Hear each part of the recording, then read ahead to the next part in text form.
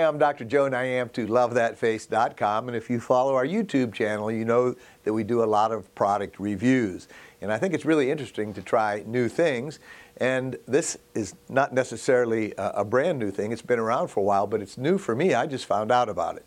Now, I do a lot of electrosurgical procedures, specifically radiowave surgery with the Radiowave, or if I'm operating in another hospital or surgery center, I'm using a Bovie, and some people use a bifurcator. In any event, when you're using these electrical type devices and you are either burning blood vessels or cutting tissue, what happens is you get a char build up on the tip. And this is bad for several reasons. Number one, it decreases the efficiency of the instrument. So after you get enough char build up, it's hard to cut or hard to coagulate. Number two, when you have a lot of char, which is just carbonized tissue, depending on what kind of tissue you're cutting, and it just sticks to the edges. Same thing when you're barbecuing and you're using a spatula or a skewer or something. The meat and the carbonized products stick to it. So the other problem is it serves as a heat sink, and when you're going to cauterize or cut, that area gets hotter and it spreads lateral thermal damage. So especially in what I do, cosmetic facial surgery, controlling thermal damage is very important. So this product is called Electrolube, and it comes in a little sterile bottle, and it has about the consistency of honey. It's real thick, and it's a sterilized product, and you put some on a little sponge, and you take your forceps or your cutting instrument and you coat it with this, and that protects it from getting the char buildup. Now, it's not to say you're not going to get any char, because you always will get some, but it really reduces the amount of char, and we used it for the first time today, and I was really impressed. So as a surgeon, you know, surgeons are pretty, they're not the most patient people in the world. Any nurse will tell you that. And when you have to wait for something and stop surgery, it's just inefficient. So when you use a lot of electrical surgery, and like I said, I use the Radiowave a lot, and I'm doing a lot of cutting with that. Every time you have to stop, the assistant has to take the instrument, scrape the char off with a sharp instrument, or wipe the char off, or steam the char off. You know, it's inefficient. And you might have to do this 10, 15 times during a case. And there are studies actually that have shown how much this can be improved using a product like this. So we're going to show you how it's used, and we're going to use it a little bit in a facelift surgery and a mole removal. And so, you know, anytime I review a product, I don't ever want to say something's a miracle, but this stuff works. It's really cool. And if you do electrosurgery, you should try it. Okay, so again, clogging and debris on your bipolar forceps is just inefficient. It slows you down, and it doesn't stop the bleeders. So we're evaluating Electrolube, which has been studied scientifically and shown to reduce the time it takes. And this is about the consistency of honey. So what you want to do is just get a good old drop of this. Doesn't take much. A little bit goes a long way. And we want to put it on our little foam pad, kind of soak it in, and I need my bipolars, please. And what we're going to do is just take this and rub it on the bipolar like that, get it saturated. So here we are in the surgical trenches, and we're doing a facelift, and we're going to illustrate some hemostasis. Now, this is a bipolar forceps, and I'm using the 4.0 megahertz radiowave surgery. So you can see there's a superficial vein here, and we're going to go ahead and buzz that. And now what we're going to do here is to find some bleeders. So you can see these are little bleeders here, and we want to be careful because we're by the hair follicles, so we don't want to kill them. But this is what we do for hemostasis. And a lot of this has to happen in a facelift. And I want to purposely kind of gunk up these forceps with debris. We also use this to shrink tissue. You can see how the heat shrinks this. And if you look at are we able to see the forceps? So you can see all this debris here.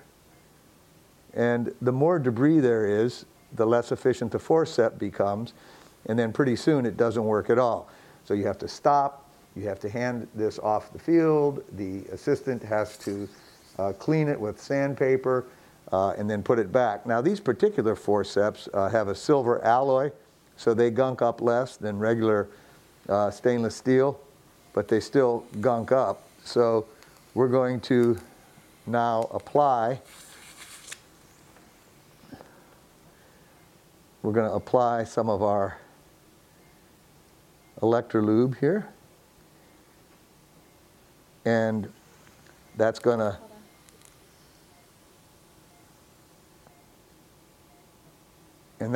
help it not gunk up. So you can see, I'm just going to do some hemostasis here. And you can see that these things stay clean. So it's pretty neat. Okay, so we have continued. And we have been using this now for a while, and we've intentionally not cleaned it. Is that clear there? Can you see that? Are we focused? So you can see that this gunk that gets on there, and I really can't even pull it off. So you can see how troublesome that is to have that char build up. Give me a scalpel blade, and I hope this is in focus. So it's kind of, let's go over here. Let's go over here and refocus. And so it's really, just really charred, and it takes a long time to clean that and wipe it off. Okay. All right, so as we clean this, you can see that what we're doing is we're activating the pedal on a wet gauze, and that makes steam. As you can see the steam coming up from that. Keep doing it. And so that's how we clean this with the Elman 4.0 Radiowave surgery. But we have to stop and do that, which takes time away from the case. So what we've done intentionally is used this, and I'm going to shine my light on it in a second. I don't know if that helps or doesn't help. We've used this on the entire side of the case without steaming it or wiping it on wet gauze. All we did was to just every once in a while run it through the Electrolube. So I can't say there's no debris on it, but it's certainly minimal compared to what we showed you before. So does this work? Yeah, I think it does. You know, I think it makes a difference. And you know, it's kind of, surgeons are just so impatient, and every assistant will tell you that.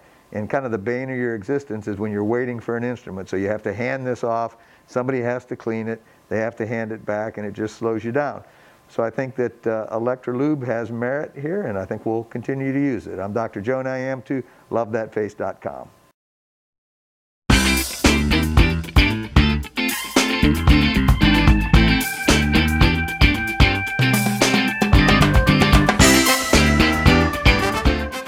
Hi, I'm Dr. Joe Niamtu, cosmeticsurgeryeducation.com, and I hope you enjoy our free YouTube videos.